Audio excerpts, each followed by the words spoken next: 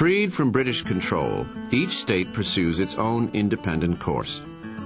Each state adopts its own system of government and prints its own currency. Some use English pounds as the standard. Others use Spanish dollars. For most Americans, this local independence of the separate states is just fine.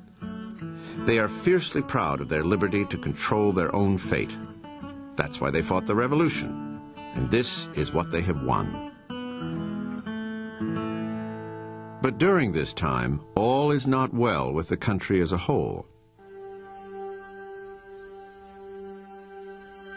At Mount Vernon, George Washington is receiving a series of letters from friends and former military men. Alexander Hamilton writes from Congress that without an army or a navy, America is completely powerless to deal with international problems. England should have long ago returned our lands in the West. Spain blocks our ships from the Mississippi. How do we defend our rights as a country? Do we have troops, a national treasury, or even a national government?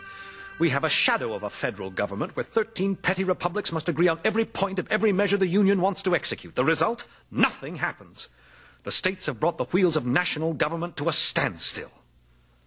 You really see Hamilton tearing his hair and mumbling dirty whack-a-frass as the revolution ends, because the Confederation government to him is absolutely nothing that's going to build the America he wants it to be. He has no patience whatsoever with this loose agreement. He sees very clearly that the states are going to go back to squabbling with each other.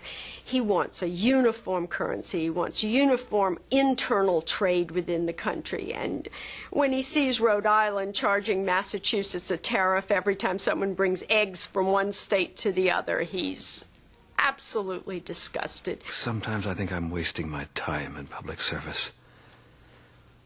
I hate Congress. I hate the world.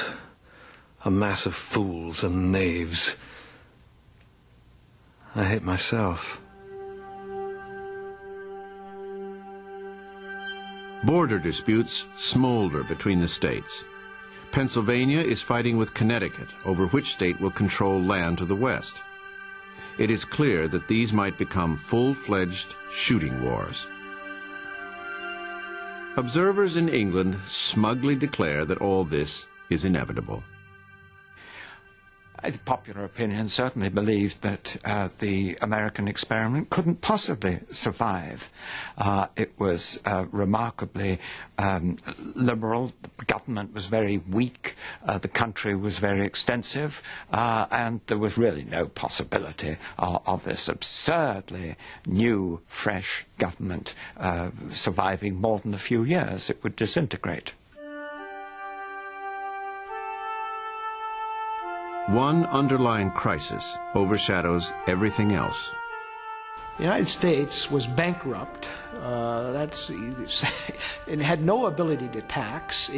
All it could do was request the states to give it money. The financial situation was very, very serious, with huge war debts that had to be paid if you're going to restore the credit of the country.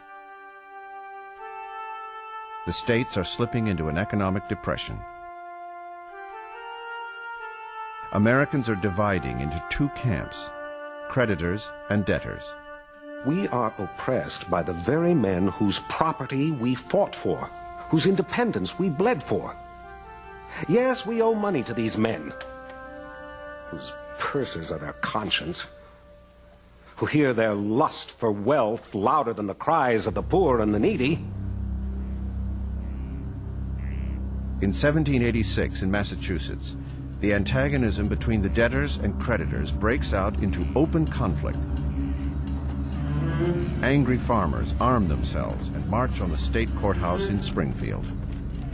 The local militia join with the farmers. Daniel Shays, the leader of the insurgents, becomes a folk hero. Soon, debtor rebellions are breaking out in all 13 states. The debtors are by far the majority. The popularly elected legislatures pass laws which, in effect, cancel all debts, trampling on the property rights of the creditors. I was as strong a believer in popular government as any man in America. but it is rapidly becoming the last kind of government I should choose.